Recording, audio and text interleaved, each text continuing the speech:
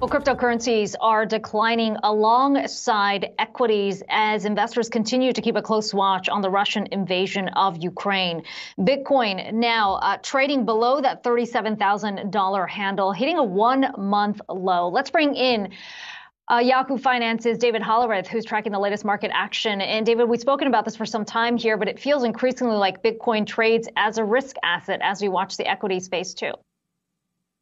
Absolutely, Akiko. The correlation with Bitcoin and the S&P 500 actually hit its all-time high yesterday.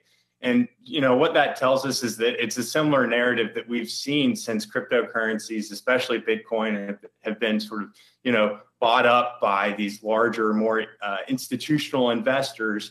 It's the asset class is focusing like a risk-on, high-risk equity. So that's actually unsurprising, even though it is at an all-time high.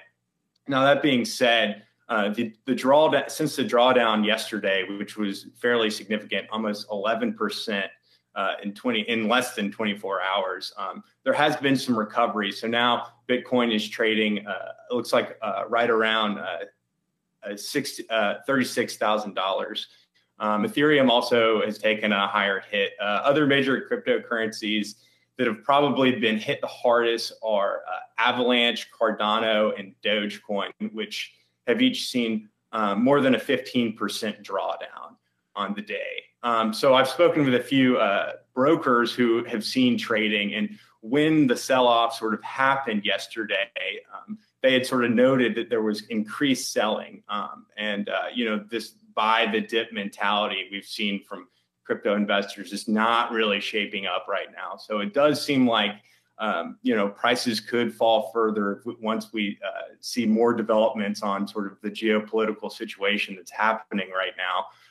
Another thing I'll add too is that cryptocurrencies are a lot more liquid than other types of assets. They trade 24/7, which means when something like this happens, for any investor who holds multiple assets, the very first thing they can trade typically is something like a cryptocurrency, because the markets never close as opposed to something like stocks.